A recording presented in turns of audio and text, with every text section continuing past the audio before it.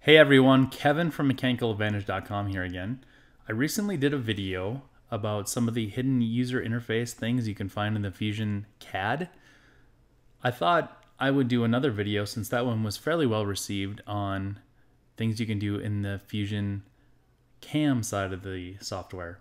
And if you didn't see the video, go ahead. I'll post a link right here, a card. You can go ahead and click on that and check that video out on the CAD side. What I have here is a fairly simple part. I've created a setup. If we look at the setup, you can see where my work coordinate system is located in the stock. In this case, I'm not too concerned about the stock. I'm more concerned about showing you selection techniques. And if we look at this part, it's fairly simple.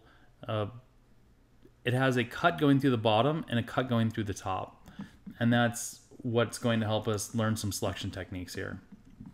The goal with this is to take a 1/2 inch end mill and make a contour pass around the outside.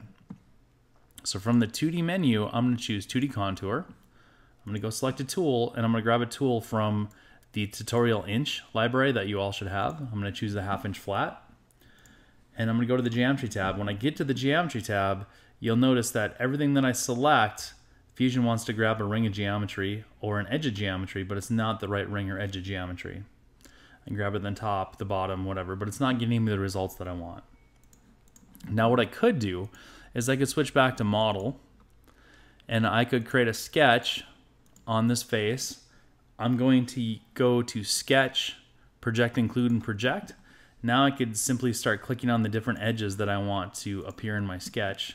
So we'll grab that and that edge. Sorry, this part's kind of boring as I go around and select the different parts of the geometry that I want to be included in my sketch. We'll grab this, and I think we just have one more. I'm going to undo that. I didn't want that last one in there. Okay, so I think we're good. I'm going to turn off the body, and there you can see that I have a sketch going around there. So now, if I switch back to CAM, again, I can do a 2D contour. Grab the tool, the 1/2 inch flat, and this time for the geometry, I can grab the sketch ring right there, and you can see it grabbed it. And on the Heights tab, I can say I want to cut from the model top to the model bottom. And I'll go ahead and click OK. And now there you can see we get a contour that goes around the outside of the part.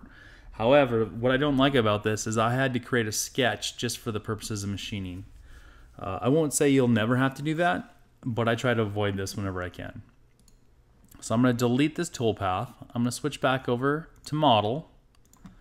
I'm just going to go to my sketches folder.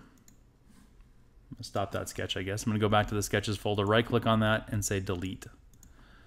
And we'll switch back over to CAM. Now this time I'm going to show you how to use some selection tools to make this easier. So from the 2D menu, I'm going to choose 2D contour. We're going to grab a tool, a 1/2 inch flat, and click OK. Again, we're going to go back to the geometry. Again, it's only going to let me select the different regions, and that's okay. All we have to do is choose one of the regions. So I'm going to click on that once. You'll see all the edges turn blue. And the trick here is you can go move your mouse over any part of this geometry, and when you do, it'll turn red. When you see that, go ahead and left click on that. So I'm going to left click. Now we get a new user interface that pops up, kind of a pop-up here.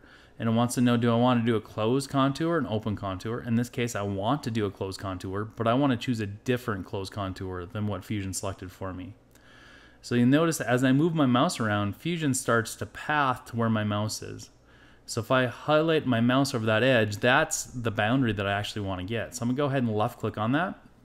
And the very important step here is to make sure to hit the green plus once you've got the selection set right. So I'm going to go ahead and click the green plus, and there you can see it's going to grab that ring of geometry. I didn't have to create any sketch, and I was able to chain around up and down in the Z level to get the geometry that I wanted to. Now I'm going to move over to the Heights tab, and we're going to cut from model top, and we're going to go down to model bottom. We could go a little bit past here if we want to, so I'm going to say -0.03. And we'll go ahead and click OK, and there you can see we have the same contour, yet we didn't have to create a sketch. Let's throw a little bonus in there. What if I didn't like where that led in? I'm going to edit that toolpath. Let's go over to the linking tab. I can choose an entry position. The entry position is going to be wherever my mouse, the closest point to my mouse. So if I go ahead and click right there, and now I click OK, now you can see where it leads in and leads out on this 2D contour changes based on that. Okay, so let's look at another toolpath. Let's say we just wanted to chamfer this one outside edge around the outside of here. How would we go about doing that? So from the 2D menu, I'm going to choose the 2D chamfer. I'm going to go select a tool, and again, I'm going to go to my tutorial inch folder. And in here, we're going to have a 1/2 inch chamfer mill. So I'm going to grab tool number 19. We're going to select that, click OK. And for the geometry, again, Fusion wants to grab the entire ring of geometry. In this case, I'm going to select it once, wait for it to turn red, I'm going to select it a second time.